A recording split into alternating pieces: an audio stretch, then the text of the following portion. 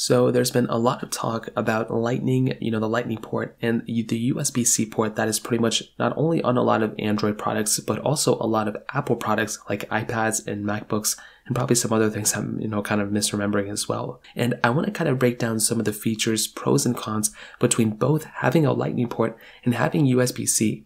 A lot of people, probably including myself, think USB-C is the 100% best one for sure, but there are some advantages with Lightning ports as well, and I will tell you when it comes down to it, I will be so happy if Apple switches over to USB-C completely, but like I said, there are some advantages for the Lightning port. Now, the first thing to remember is that USB-C is actually a little bit of a newer type of port than the Lightning port. So according to a lot of people, the Lightning port, was kind of brought in 2012 with the iPhone 5. That was the main iPhone that kind of brought it, within it. With USB-C, that actually was kind of introduced in 2014. So that is probably one thing to keep in mind. If you're actually wanting to go through and kind of look at a port that may have been evolved a little bit faster, you could start to say that the Lightning port, because it's a little bit older, was actually a wire that kind of maybe set the standard in a way for a little bit of time before we ended up switching over to USB-C. Because you have to remember, we also had micro USB, which I was not a fan of at all. And micro USB versus Lightning,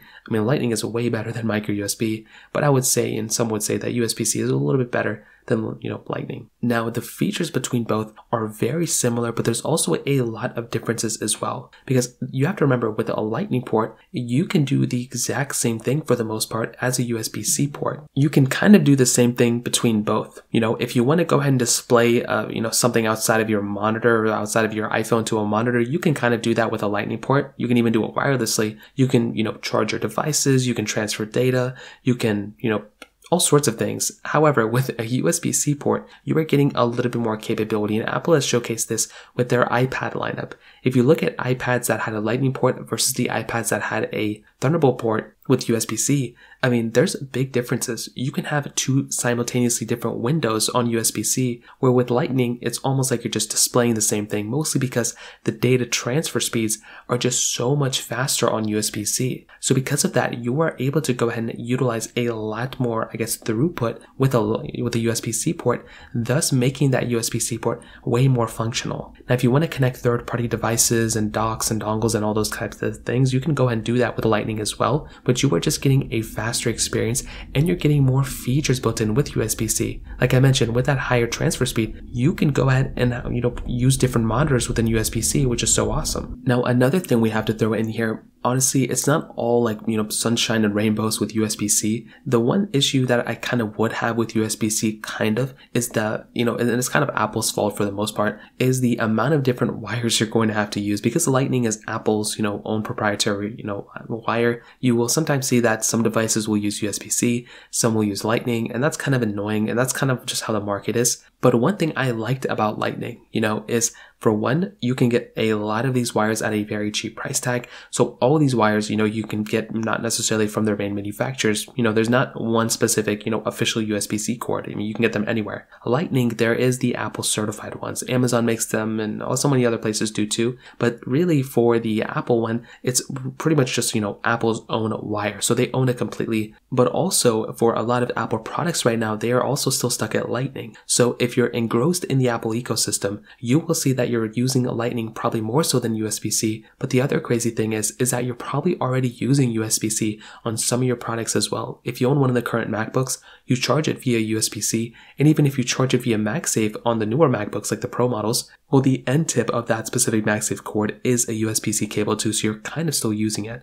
Another thing that I did kind of like about Lightning was also the fact that there's no middle part of the USB-C, port. I haven't really found there's no middle part of a Lightning port. I feel like the Lightning port kind of looks better than the USB-C port because you don't have that line in the middle of it, like that little connector port. But I think that's totally fine. I haven't really found too many people breaking their, Android ports more than the iPhone ports. If they have a Samsung or a Google Pixel or OnePlus that has USB-C, I haven't found them to be that much higher in terms of breakage, at least from the data that I've seen on my second channel, from all the videos that I've done from, charging ports not working. I've done them on pretty much every single device, and it doesn't really seem like there's one device that has way more than the other one. Of course, that's a small, sample set, but from what I've seen, that doesn't really seem to be the case. And in my personal use, I haven't really found any of my USB-C ports or any of my Lightning ports to be broken yet. So I don't think there's, one that's way worse than the other one or whatever. But outside of the Apple ecosystem, this is the biggest thing. You are going to find USB-C everywhere. Whether you have a Windows PC, whether you have a MacBook, even a MacBook in the Apple ecosystem,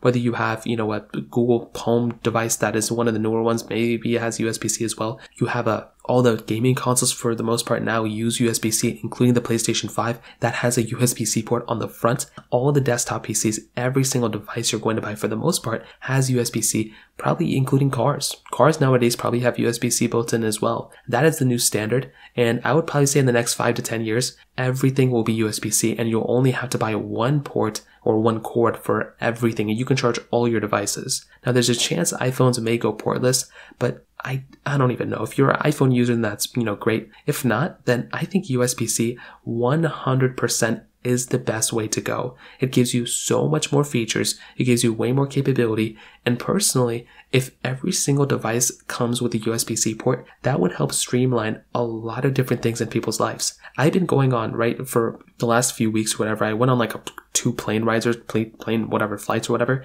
And when I'm in the flight, right, I'm like, oh, I have to plug in my, iPhone to the charger or whatever, right? I hate having to go ahead and bring 2 different things for my specific MacBook and for my iPhone. If I could have the capability, and even for my Android phone, it's so beautiful just being able to plug in my Android, my Samsung that I'm carrying with me, and my MacBook with the same cord. All I have to do is unplug it and plug it in, and that's all I have to do. With my iPhone, I have to kind of like grab another wire and plug it in, and it's just so annoying. Then I have like 2 different wires hanging around, and I don't really want to deal with that. Another big thing that I noticed is dongles. But, on the same trip, I had to go ahead and get another Lightning cord adapter thing for the output of my iPhone because I wanted to record footage and video outside of my specific MacBook, specifically for my microphone. So I wanted to use an external microphone, and I had to go ahead and buy another dongle even though I had a USB-C dongle with me. With my MacBook, I use a lot of USB-A devices, and that was another annoying thing. So it even goes beyond than just having a Lightning cord. It's like all the dongles and accessories that can be used on all these devices, you can't use them on all the devices. If you have a specific USB-C, controller that you want to use, well, you're going to have to get a dongle for it specifically for your iPhone, and that is it. Even on Apple's iPads now, they have USB-C. So there really isn't a point for, the iPhones that have USB-C, and I'm going to be very curious to see what happens in the future. But as of right now, there are some advantages for having Lightning. I think, these cords are available everywhere. They've been the same on all the iPhones since 2012. Some iPads have it too, and they still have a lot of features built in. But USB-C, in my opinion, is the best way to go. It is 100% the one I would recommend picking up. If you're going to go ahead and pick up a USB device, then go for USB-C. There's really not a reason why I would even consider Lightning being superior. USB-C is the best way to go. I think for the next year or 2, I think it's going to be fine. But if Apple switches over to USB-C, I think that's going to be an amazing thing that they will do. So that kind of covers up how they both kind of compare. If you have any other thoughts or questions, please let me know in the comment section below. Hit the like button, that would mean so much, but definitely hit that subscribe button. More importantly than everything else, I love every single one of you guys. Hopefully I'll catch you guys in the next video. Peace out till then.